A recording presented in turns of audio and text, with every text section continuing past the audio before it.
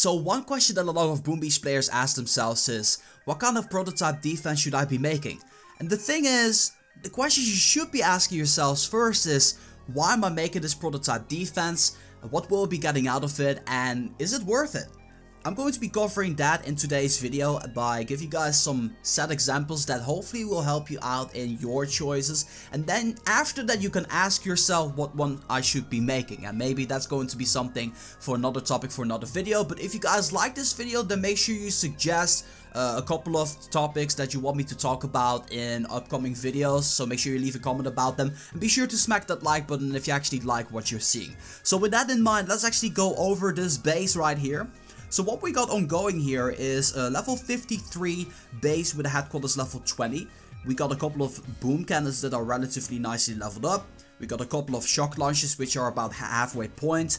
We got a couple of rocket launchers which are also nicely leveled up. Some cannons that are level 16, some of them are level 14. So in overall this is a relatively nicely leveled up base, and this is definitely towards the end stage of the game. And in this particular scenario you are going to be having a weapon lab level 5, and you have the ability to build yourself 2 prototype defenses, because on headquarters level 5, weapon lab level 5, you can actually build 2 of them. But still, half of the time, which is really funny, half of the time making a prototype defense simply is not worth it, because you are not going to be gaining anything significant out of it. The only reasons you really should be making a prototype defense is if you want to be doing better defensive wise. But then again, breaking that down, doing better defensive wise, comes down to, are you going to be able to successfully defend? And if so, then you're only going to be getting a couple of diamonds extra. And how many times is it going to be happening that you're going to be doing well in defense just by 1 prototype defense, or 2 of them?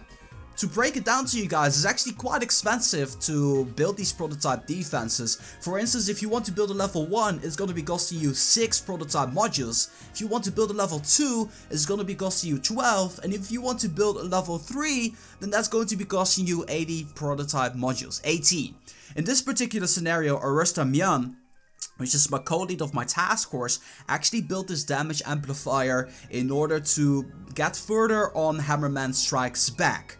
Now, Hammerman Strikes Back is quite tough, and I'm not really sure whether or not he was in the ability to actually take it down. But if you're not doing it for the emotional value behind it, as in, hey, yes, I took it down, getting that feeling of satisfaction, then it really is not worth it. Because if we head over to Hammerman Strikes Back, he's not really gonna be giving you a whole lot of prototype defenses. And sure, you're gonna be getting a little bit more of intel during defenses, and you're gonna be getting a couple of diamonds more, but that's gonna be like 15 max or so. So in that perspective, if you don't do it just for that feeling for, hey, I wanna beat Hammerman, then it really isn't worth it. And that brings me back to my point, why would you be building one? I have a couple of ideas written down why you should be building a prototype defense. And the first one is, if you're gonna be trophy pushing and you got some ice statues, then it's definitely worth it. If you're going to 1,000 victory points, it's pretty much mandatory at that point to have a couple of prototype defenses at your base, because otherwise you're going to be getting destroyed every single time. I already noticed this, that I get destroyed because I don't have any ice statues and no prototype modules at 800 victory points, despite the fact that everything that I have is pretty much maxed out. So that's something you can definitely take into consideration.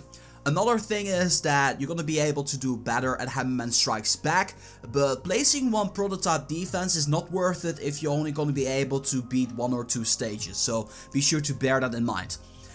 If you're a very defensive player, and you mostly have green statues, because there's players out there that have that, then it's definitely worth it to place 1 or 2 prototype defenses out there. Namely, the shield generator is going to be getting stronger the moment you got more ice statues. They're all gonna be stronger, but the shield generator is going to be even more powerful with ice health statues, so be sure to take that into consideration.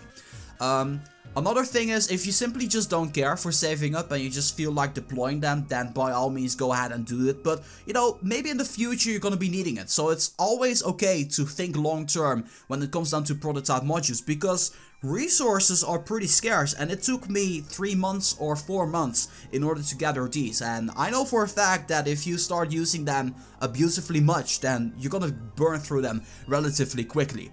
Another reason is for personal goals. I already mentioned that before. If you're like, hey, I actually do want to beat that Hammerman stage level 6 or stage number 5 or maybe stage number 7, that by all means go right ahead and deploy them, and you're gonna be getting a couple of more defensive wins out of it. And if you're scared that people are gonna be attacking you, you can always deploy 1 or 2 of them in order to scare people away to not attack you. For instance, if there's some people out there that are specialized in warrior attacks and they cannot use anything else than warrior attacks. If you place a shoot generator, I can guarantee you that they're simply not gonna be attacking your base, and that means you're gonna be saving up some resources for the next upgrade. So that really breaks down why you should be saving up your prototype defenses and why you should be using them. Really make sure to take into consideration why you should be using them or not, because otherwise it's not going to be worth it.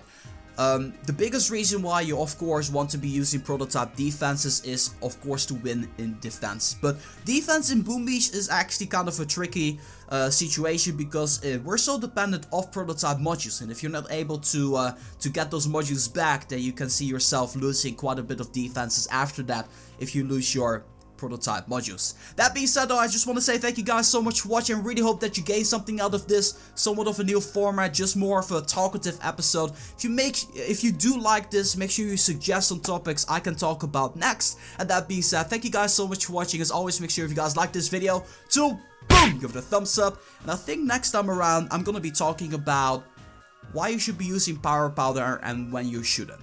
That being said, I'll see you guys in the next one.